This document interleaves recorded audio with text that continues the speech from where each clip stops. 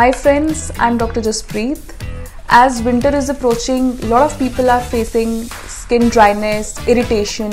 In today's video, I'll be discussing few skincare routine steps which you can incorporate to avoid these issues.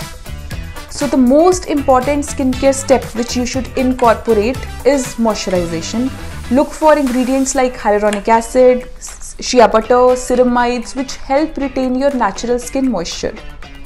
Another important step is sunscreen.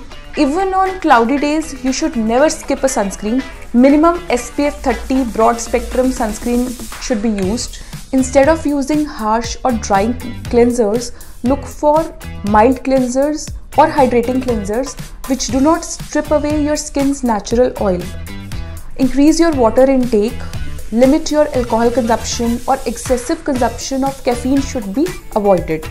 During winters, lips are more prone to dryness and chapping, so you should use a moisturizing lip balm with SPF to keep them hydrated.